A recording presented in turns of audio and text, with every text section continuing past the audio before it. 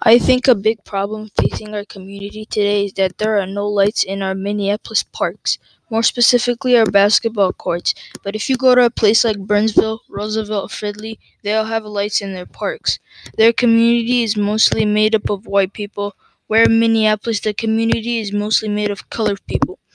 That affects our community in a big way. Not only that we can't play basketball, but it's also racist that mostly white communities have lights in their parks, but colored communities don't have any lights, and it's not the whole park, just the basketball courts.